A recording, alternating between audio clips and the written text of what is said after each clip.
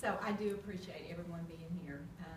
You know, there are people here from obviously St. Louis, Springfield, Columbus, Carthage, Joplin, Northwest Arkansas. On the video, I had my Hot Springs friends there, so I just appreciate the time that you took to come here and celebrate this with us.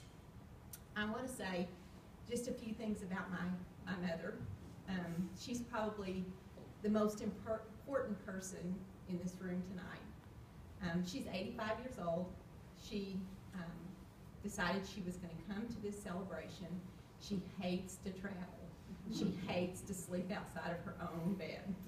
But she made it, and she is here with me tonight. So, things that you have to understand about my mother is she really has been the most influential person in my life. So, she's a registered nurse. She went to St. Joseph's School of Nursing. She worked at St. Joe's for 20 plus years before she retired. When we moved into the new hospital in 1991, she was still working there. I was asked to be the patient move coordinator. I was working on the night shift at that time as the house supervisor. She was a nurse on one of the floors when I was the house supervisor at night. So when I would have to call and say, Mother, I need you to send one of your nurses to another floor because they're short on the other floor, she would always say, now Michelle, and I would have to say, I wouldn't do it if I didn't need to, and I'll come and help you if you need me. So it was an interesting dynamic to have be the house supervisor with your mother working on the floor. So, you know, she really, she was the one that influenced me to be a nurse. Obviously, I had a lot of brothers and sisters. There's 9 of us. I got a nursing kit for every birthday and every Christmas from the time I was 2 years old. Every time anyone was sick, Mama would come and get me, and we would go take care of them together. So I was programmed to be a nurse, and I'm so fortunate that that is a career that I chose, and that she worked at Mercy, she worked at St. Joe's, and so naturally I was going to work where she was. So that's how I got to be with Mercy for as long as I have. She's just a tribute to that. And I have to say a few things about Rick. I know he said things about me. So we've been married 36 years. So we dated 3 years before that. We met when I was a nursing assistant in 1977.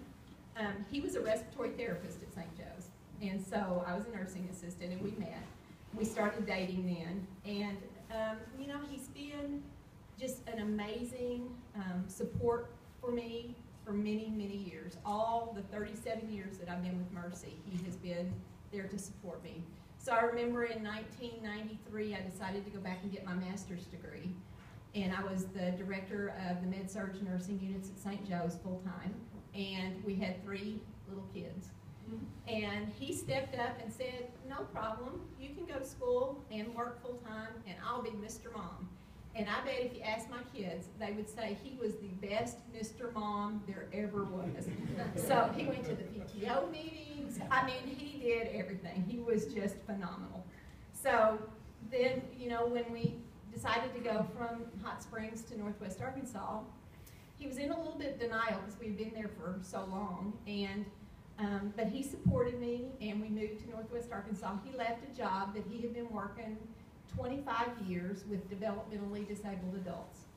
So he had to uproot and go with me to Northwest Arkansas, where he got a job taking care of or helping developmentally disabled kids. So he did that for the 6 years we were in Northwest Arkansas. And then I said, well, guess what, Rick? We're uprooting again, and we're going to Joplin. So why don't you just take it easy this time? So fortunately, he didn't get another job. And in January, we moved in 2012. Many of you know, in January of 2015, Rick had a life, an event that should have taken his life. He had a dissected aorta. He had a 1% chance of surviving that. He was very calm. With the prayers of every person in this room and across Mercy, and the faith he had and the will to live, and the dear Lord working through Dr. Meyer, who is in the back there, who's on the video, he honestly saved Rick's life. So that was in January of 2015. We moved into the new hospital in March, so he did this 2 months before we were moving into the new hospital. 5 months after his first dissection, we had to go to Houston, and he had a second open heart surgery because he had aneurysms on his aorta. He did great there. We were there for 2 weeks. We got back to Joplin. 4 days later, he had a seizure and an intracranial bleed and had to have a craniotomy. That one almost did me in.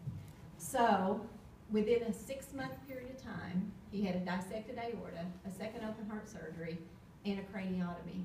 And look at him today. He is what we call